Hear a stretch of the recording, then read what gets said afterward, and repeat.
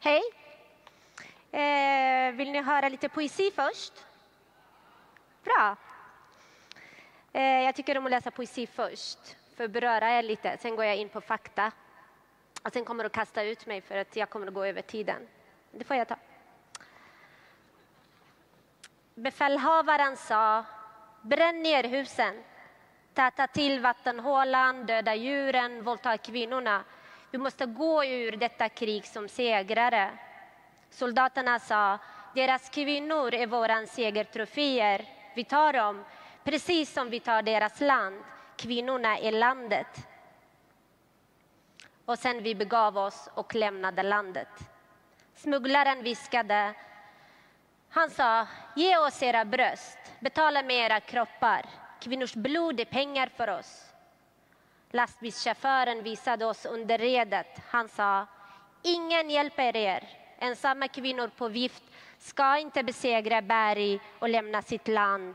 Allt ni är just nu är värdelösa fittor utan ett land. Gränsvakten sa: var är era papper? Var är era män? Varför har ni era magar i vädret? Kom inte hit. Ni förpestar luften med eran gråt och era hår och eran doft av krig och elände. Era smärtor tar vi inte emot. Ert bagage är för tungt. Våra gränser vill inte korsas av ert lidande. Sedan kom kvinnorna. De smugglade oss förbi taggtråden, förbi tjänstemännen och förbi deras stämplar. Migrationsverket sa: vi förstår, men vi kan inte stanna här. Ni kan inte stanna här. Vi är jämställda och ni är fulla av förtryck. Migrationsverket sa: vi är vana att behandlas fina. Kom inte hit och lära oss uthärdighet. Vi tål inte er styrka. Vi tål inte höra på era historier av död och skrikande barn. Ni kan möjligtvis dansa en sväng innan ni drar er tillbaka där ni kom ifrån. Nu ska vi ta en fika. Vem har tagit sista kokosbollen? De hyschade oss, de sa: gå, ni är ett polisiärt ärende. Vi är ett fikarumsärende. Vi sa: ni borde skämmas. Och så fikade de och snön föll på dem. Tjänstemännen fikade och löven föll. Socialtjänsten fikade och våren kom. Kommunen fikade och sommaren gick över till höst. Så vi gick under jorden. Vi hittade dem, de andra kvinnorna. De la band på våra sår. Vi lärde oss tillverka vapen i källarna. De lärde oss skriva över klagan. Vi visade vägen upp för bergen. De sa oss: ni kan stanna i vårt hem. Ni kan äta vårt bröd. Vi vet smärtans språk. Välgöraren öppnade dörren och erbjöd sig: kom bo hos oss och jag kan smiska lite, slå er lite. Vi gillar tanken på kroppar vi kan äga. Kvinnojourerna stängde dörren. De sa: vi har inga platser, vi har inga pengar, ni har inga papper, vi har inga resurser. Vi går på knäna. Vi citerade Virginia Woolf. Vi sa: vi skrev på väggarna. Vi har inget land för vi är kvinnor. Hela världen är vårt land för att vi är kvinnor. Är inte vi kvinnor? Öppna dörren. Sen höll vi ett tal. Vi sa: det finns en exkludering av vem som ska få skyddas och vem som ska inte få skyddas. Detta berättar något om oss, om brutaliteten i ett samhälle vi har skapat. Det är också ett berättelse om det gemensamma kvinnors liv som stavas våld, som går att likna vid pandemi, som är värre än sjukdomar, dödligare än krig. Därför kraven på skydd måste vara lika allvarlig, lika utbrett och helt utan undantag. Vi sa: vi hissade upp namnet på våra systrar, vi la oss på rygg och vi sa: nu har vi ändrat lagen, vi har pressat fram besluten, nu är det ert ärende, kvinnojourskvinnor, socialtjänstkvinnor, kommunpampar, landstingschefer. Vi sa: är inte vi kvinnor, ta er i kragen, sa vi. Sedan blinkade vi. Vi la vapen i deras drömmar. Vi la ett flygblad bland deras papper och vi sa: nu är det upp till bevis.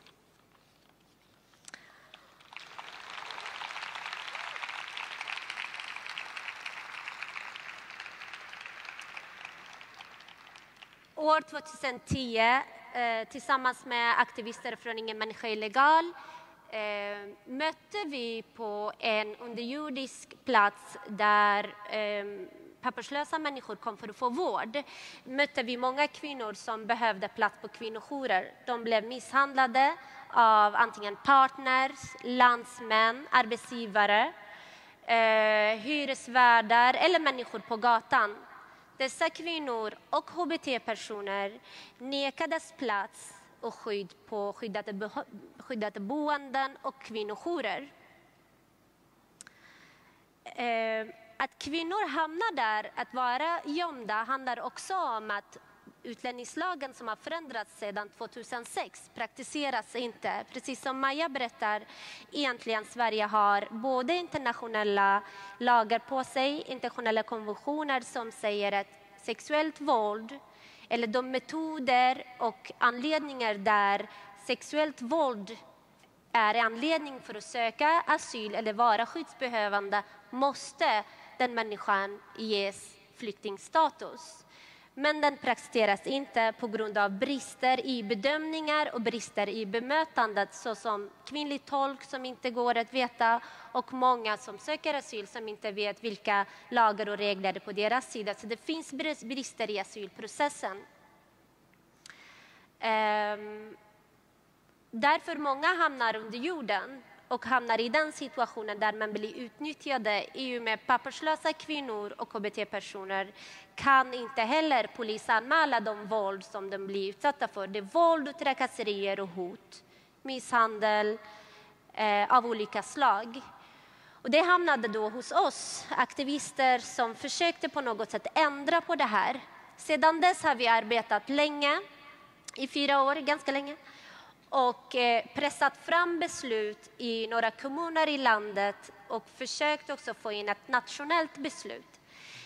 Detaljer här är ju till exempel i kommunen i Göteborg och i Malmö där man har fattat beslut att ideella kvinnojourer och kriscentrum ska beviljas budget för att ta emot papperslösa. I Malmö har någon budget öronmärkts just för papperslösa kvinnor för att få plats på kvinnojourer. Det är vad kampanjen egentligen handlar om. Vi vill att papperslösa ska få plats och få skydd som det behövs. Också att genus ska gälla i asylprocessen. Det som är kvar av vårt arbete är att de beslut som har pressats fram att fattas praktiseras inte.